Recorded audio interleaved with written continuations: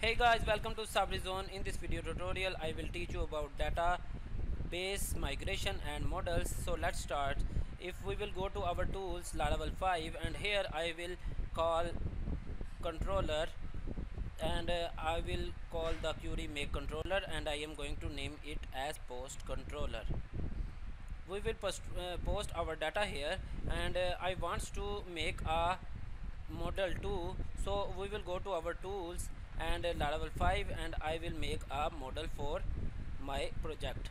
So I will run this query and I will name it as post dash m. Let's save it. Okay, our model has been created. So if we will go to our database folder,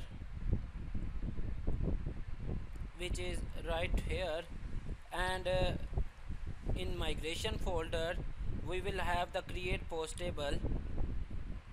We have three tables and we will go to create post table, and here we will have some values, and I am going to make here two other columns, name as heading data type string, and I am going to name it as heading, and another table, another column, which I will gonna name it as description. So I am going to giving a data type medium text because it could be long. So I'm going to name it as description.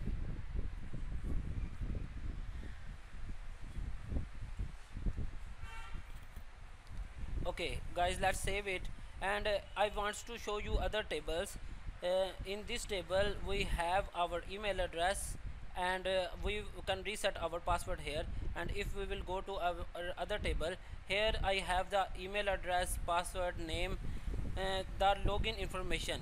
The user will sign up using this information and can log in using this information. So let's go forward, and if we will go to our env file, which is right here, let's click on it, and here we need to change our database name, and we need to change our username. So to get our database name, I need to create a database. Let's go to our XAMPP, and I am creating a new database. I am going to name it as Sabri zone. Let's create it, hit enter. Okay, database created. Now I should go back to my .env file, and here I am going to name it as Sabri zone, and the username will be the root. And as we have no password, so I am letting it blank. Okay, let's save it, and if we will go to our providers folder, where it is, here we go. We have, if we will go to our provider folders, here we have app services provider. Here we will write use illuminate use illuminate / don't use backslash here, / sport, and another / facade, another / and schema. And if we will go to our function, which is boot function, right below there, we have to write there the to increase the string length. So we will write here schema dots default string length. So we are increasing our string lengths, so that the heading and description we have created, we are reducing the chances of getting error. So we will give here a parameter which is 191. It is a length. So okay, let's save it, and if we will go to our command prompt again, we will go to our tools Laravel 5, and we will write here migrate. So we will migrate so that we can fetch all our table to our PHP my admin. Okay, migration done. So if we will go to our browser, let's check it out whether our tables are migrated successfully or not. Let's refresh it. Okay, so if we will cook, as you can see, we have all our table migrated successfully. Here we have the password resets, post, user, and migration table. And if you see in the tables, all columns are similar, which we have seen before when we were changed our column and we were added two other columns, headings and descriptions, which is inside this post column, post table. So we will go to our post table. Oh, I made it hidden. Okay, I am showing it. So if we will go to our post table, okay, we are getting information of users tables. User have email, name and password. So we will go to our post tables. Here you can see all the structure and description and heading column which we were added before. It have the same value, varchar and medium text, which we were added before. Okay, let's save it and let's add some data to our database. To do that, we will go to our insert. Here it is, and here we will type some data. This is heading. I am going to type it in the heading section, heading 1 actually. Okay, if we will go to description, we will write here, this is description of heading 1. Okay, let's click on go and save it. As you can see, we have saved our data successfully, one row affected. So if we will go to our structure, if we will go to browse it, you can see we have our table added successfully, and I am going to add current date here. So created date will be same as the updated date, so I am updating my date to 12, actually 12. Okay, let's save it. Great. So how can we add our data from command prompt? So let's type Windows PowerShell, and here we will gonna write cd, and let's go to our directory, which is Sabri zone. I am going to make my location in the project. So we are in the project now, and we will write here php artisan tinker. So by using this command, we can add our data from database in the database. So we are now in tinker, and now we will write here app backslash post dots and count to check it out how many rows we have. We have one row which we were had added before. So we will write here $post is equal to new app slash post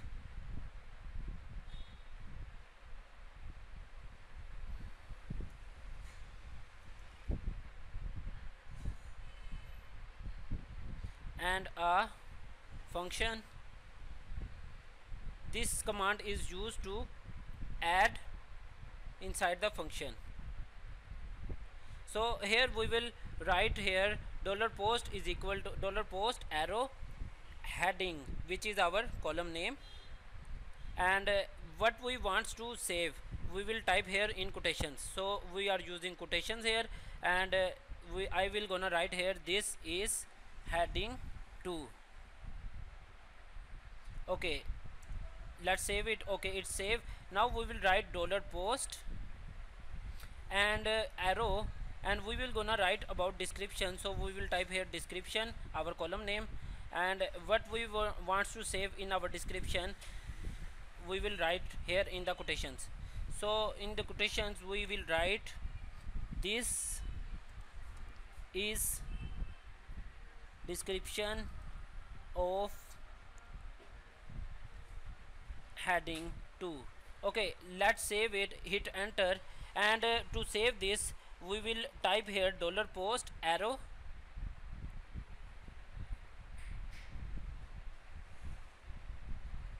and save and our function. We are calling here the save function, and let's hit enter. If we will get true, it will be saved successfully. Okay, great. As you can see, we get true. We will quit here. Okay, now we are back in our project, and let's close it and let's check it out whether our data is saved or not. Let's refresh it. Okay, great. As you can see, we have added another row in the table data in the database successfully. So let's go forward, and we are trying to make our post controller, but in our post controller we have some functions. We have index function, create function,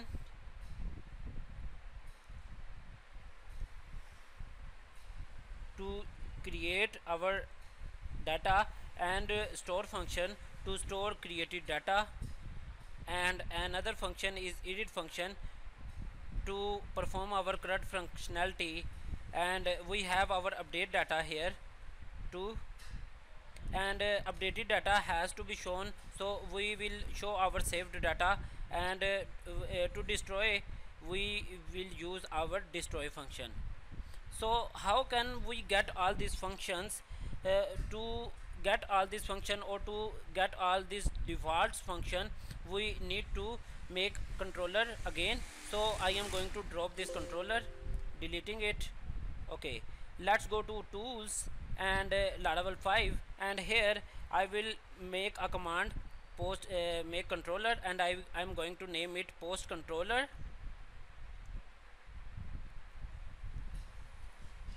space dash dash and resource.